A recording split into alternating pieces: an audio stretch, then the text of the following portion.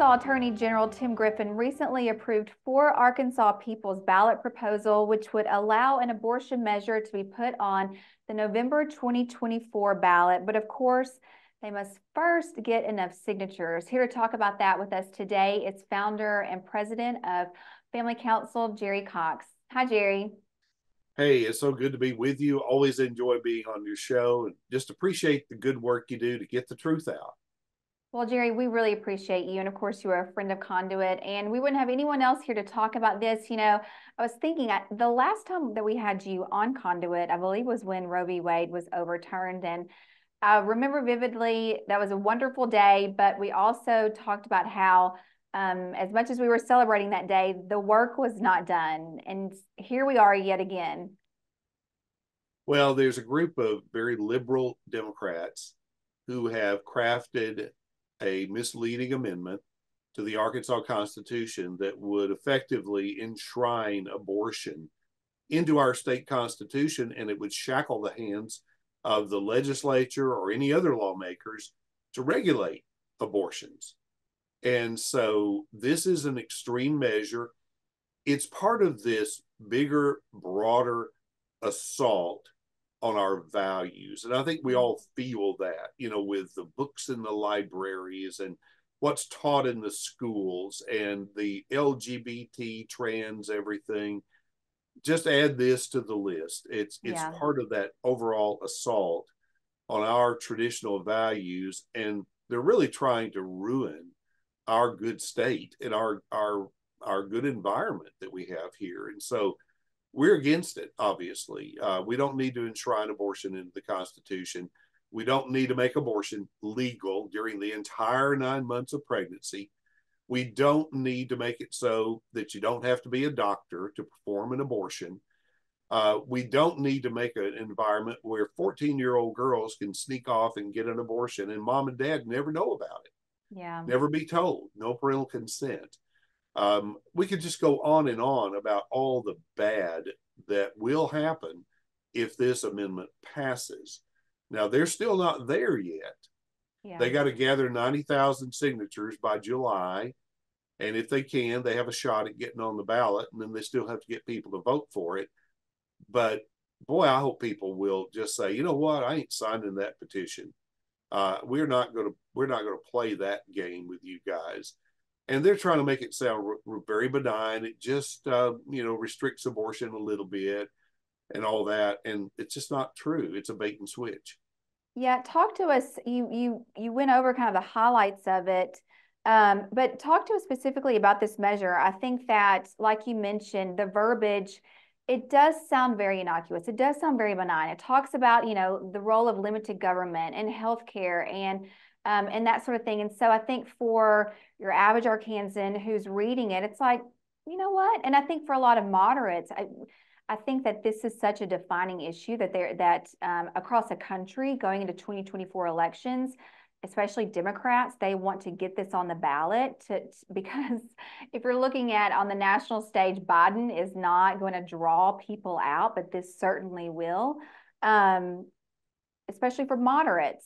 I was thinking about this before our interview. Even Nikki Haley said, quote in one of the debate, she said, we're going to have a compromise to make anything happen. Abortion is a big issue right now. And so for people who may not be as well versed when they're looking at this amendment, what do they need to look at and really understand about this? Well, to put it plainly, abortion has two victims. It has the woman who is in a crisis pregnancy of some sort, where she's pregnant, maybe she's already got kids, maybe she's not married. She feels like she's backed against the wall. She's looking for a way out. And unfortunately, for a lot of women, they can only see run down to the abortion clinic and terminate the life of the unborn child, take the life of the baby. If you've ever seen an ultrasound, you know that's a person living in the womb. And there are better ways than going and getting an abortion. There are almost 60 pregnancy help organizations all around the state of Arkansas.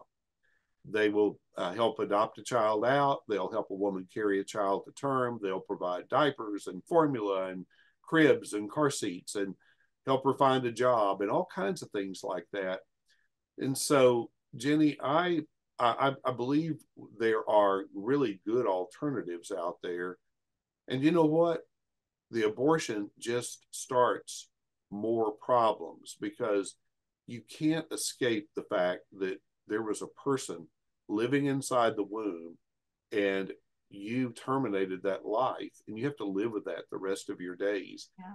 And I've talked to too many women who have deep, deep scars from that. And so we need to have a lot of sympathy for women that are hurting. We need to give them alternatives.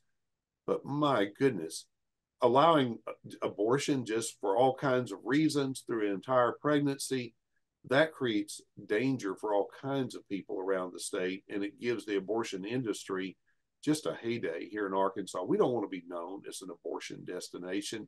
We want to be known for a lot of other good things. One thing that I'm really concerned about with this amendment is it says that no government can regulate abortion. And does this mean that really an abortion could happen all the way up to 9 months of pregnancy? Well, see, when it says the government can't regulate it, what does that mean? Well, it sounds to me like the government can't regulate it.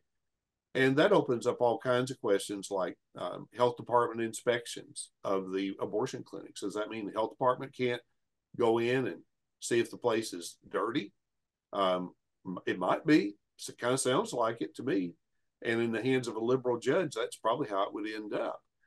And so the thing that makes abortion legal for the entire 9 months in this amendment is that it has a bunch of language in there about health, the woman's health. Okay. And it says if the doctor decides that for good health reasons or health reasons that an abortion would be necessary, then they can do it. Well, the abortion doctor makes his living doing abortions. So, if a woman comes in and she's got high blood pressure, well, that can be life-threatening. And maybe terminating the pregnancy is a way to alleviate that. So, sure, you got high blood pressure, get yourself an abortion all the way through the 9 months of pregnancy, all the way through. And so we really want to see fully developed babies being killed in the abortion facilities. Are we ready for that? Are we ready for that? I don't think so, but that's what this amendment would allow. Talk to us about the role of the legislature then as well. Like, what would this remove? Right now, we are one of the most pro-life states in the country. Where would this take us?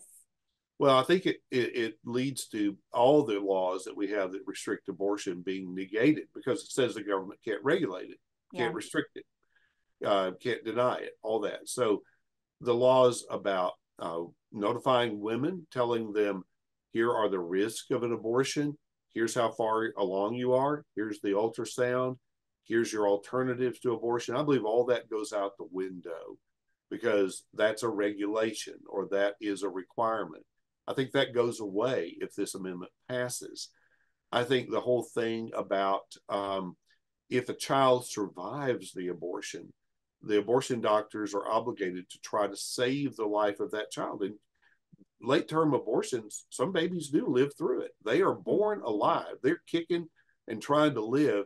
And there have been horrible stories of them just putting those babies in a cold room and letting them die of hypothermia. Our law says you have to save the lives of those babies. I don't know where that law goes if this amendment passes. I think it goes away. And so there's so many things that this would lead to that the average voter probably doesn't know about. Wow. And we need to tell people about it. One thing that we hear a lot with the rhetoric is abortion is healthcare. What would you say to that? I can't even wrap my brain around that. Well, I'm not laughing at abortion, but that is such a ludicrous statement to say that taking the life of a healthy unborn child Mm-hmm. that's living in the womb of a healthy young woman somehow is health care. Yeah, Pregnancy is not a disease, right. and it's not a condition that people can say, well, you're sick because you're pregnant. There are some sick people that are pregnant, and we have laws that address abortions to save the life of the mother and all of that. But this whole thing of saying, well, the baby's healthy, the mother's healthy, everything's great, you need some health care here to take the life of your baby. That just doesn't make sense. That's nonsensical. Mm-hmm. Recently on Face the Nation over the past weekend, they really tried to nail Governor Sanders and put her on the spot for Arkansas's maternal mortality rate. March of Dimes gave Arkansas an F for the preterm births, but we've made great strides in Arkansas. Talk to us about the pregnancy help organizations and what Arkansas has done recently. Well, the things that Arkansas is doing right now is putting their money behind pregnancy help organizations. For the last 2 years, the legislature has appropriated $1 million each year to be given out in grants to organizations that are helping women and girls who have an unplanned crisis pregnancy, people that need adoption services, people that need foster care. They're putting money into that and helping those organizations get bigger, better, stronger, do more, help more people. And to me, that's the long-term solution Mm, is we need to reduce the demand for yeah, abortion. Just imagine if people just said, you know what, we don't need that anymore. yeah, That's old stuff. And I think we can get there by giving people choices that will enable them to give their baby life. Jenny, I'm grateful that I had a chance to be born and had a shot at life. And I've yeah, been living all these years. Don't we owe the unborn the very same thing that we all got? Why would we take that away from them just because it's hard on us? yeah, Sometimes we have to make the sacrifices, and we can make those sacrifices easier for women with those pregnancies by providing them with job training, providing them with adoption services and diapers and formula and cribs and car seats and medical care and all that. And that's available through pregnancy centers if people would just look for it and go find it. yeah. What can people do if they want to get involved to combat this amendment and to raise awareness? What do people need to do? What do they need to know?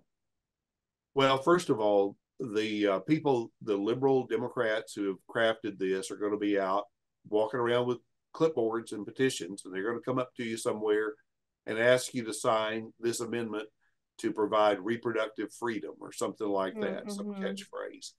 And that should be your cue to say, no, I'm sorry, not going to sign that, don't support it. And we need to decline to sign, and we need to tell other people about this so they're not misled. And here in Arkansas, we're pretty polite. A lot of times we want to be accommodating and, oh, I'll sign your petition just to make you feel better. No, not this time, not for this one, because there's too much at stake. We need to be strong and say, no, not going to sign that. And if they're out in front of a store that where you do business, go in and tell the manager, say, hey, I don't appreciate the fact that those people are out there gathering those signatures for that awful amendment. And we need to make our voices heard. Once the campaigns against this get underway, Family Council, our organization, is about to file with the Ethics Commission to launch a campaign. So will Right to Life, so will others. There will be opportunity to give money, get involved, help out, spread the word. If you go to church, have it announced in your church and talked about so that people there are not misled. The Bible says that the devil kills, steals, and destroys. That is what this amendment Yeah. does. Yeah, I was going to ask you about churches. I know sometimes pastors are leery of getting involved, especially in political issues, but um, this is exactly the moment that we need pastors to take a stand and get involved. If not now, then when? So I hope that Well, they do. yeah, and we need to understand that this is not like a candidate race. That's right. Churches can hammer the daylights out of issues, and this is an issue. Yeah. Yeah. And you can talk about it all day long. You can preach on it. You can pass out flyers. That's right. Traditionally, churches have spoken out on issues like gambling and others over the years. And no church in Arkansas or anywhere else I know of has ever been slapped by the IRS for speaking out on an issue like that. Yeah. So, Yeah. don't let leadership in your church hide behind that and say, oh, well, it's political. We can't talk about it. No, I would say it's moral. Abortion is Hmm. a moral issue, and that is church territory. And we need to talk about it all day long as much as we can. Absolutely. Anything else you want to add, Jerry, before we let you go? Well, I think it's important for all of us as Christians to step up and say, what can I do to reduce the demand for abortion in Arkansas? Because that is a real issue. Hmm. And there's always lots to do there. And we can be our brother's keeper. To those who are libertarian and say, you know what, I don't need an abortion, I'm never going to get one, but I'm not going to stop somebody else from getting one. I tell you what, when you think about that statement, if they are going to take the life of their unborn child and you're going to turn and look the other way while they do that and say, well, that's their right, I'm not going to get involved. I think we're missing it big time right there, because we need to create a place where all life is sacred and respected and Yeah. preserved. And if we look the other way on that and say, well, that's somebody else's business, I think we're missing it big time. Absolutely. Jerry, thank you so much. And thank Family Council for everything that you guys do. Well, we're glad to be able to help and do our part. And we appreciate everybody who helps us. Appreciate you helping us by having us on your show. And we're glad to be there with you anytime, any place. All right, we'll talk soon. Thank you. Bye bye.